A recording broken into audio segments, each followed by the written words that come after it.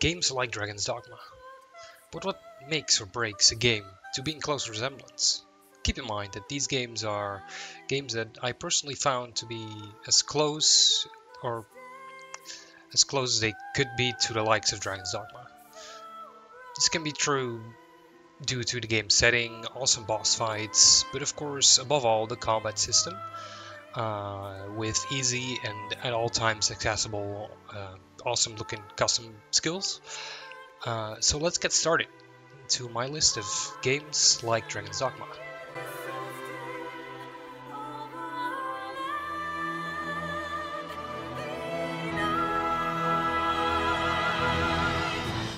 First, we have a game that I had to warm up to, ironically enough, much like Dragon's Dogma, which took me about 3 times before it stuck its clutches into me. Ys 8. Ys 8 is an action RPG featuring Adol, the red-haired protagonist. And why Ys 8 in particular though? Well, because Ys 8 is set on an offset island with cool environments, wildlife, and all kinds of things to discover. But that is far from the only thing that makes the game so quite interesting. Ys 8 has pretty much got the exact same input as Dragon's Dogma does for its action skills, but not only has it got fluid combat mechanics, it's got fast-paced boss fights, awesome music, the whole thing, absolutely breathtaking.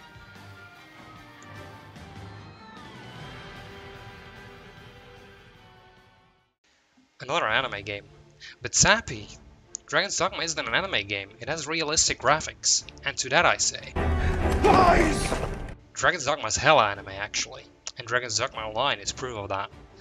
And before you click off this video, Dragon's Dogma 2 will be even more hella anime, so be ready for that.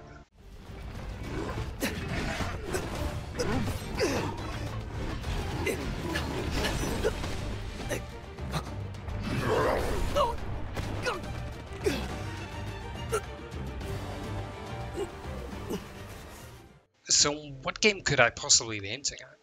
Well, it's quite an old game actually. No, not that old. Ragnarok Oddysey is an action RPG, first released in 2012. Ragnarok at first glance may look like your typical Monster Hunter kind of game, but it really isn't actually. And sure, while you go on missions and you have specific maps that you go through, a lot of the game actually comes down to small monster mobbing, but that isn't the only thing that is quite like Dragon's Dogma. Ragnarok Oddysey Ace, which came out a year later, had a massive expansion to its endgame. With it came a dungeon that randomly generated enemies in each new chamber you entered, never really knowing what you might find in the next area. That's actually not the last thing similar to the Dragon's Dogma series, because of course, apart from a Bitter Black Isle and Dark Arisen, you didn't really have much randomly generated content in Dark Arisen. Most of the random content actually comes from Dragon's Dogma Online. DDON had random dungeons with always changing encounters, but I'm getting ahead of track. Much like Ys 8 and Dragon's Dogma, Ragnarok Oddysey and Ace in particular also had similar ways of using skills in the middle of combat, allowing the player to combine different attacks into cool combo strings. Next up is a game that's actually not out yet, and I've been highly anticipating its release since I saw this awesome gameplay. Granblue Fantasy Relink is an action RPG set in the universe of Granblue. The combat alone speaks volumes, but this game could very well be the spiritual successor to Dragon's Dogma.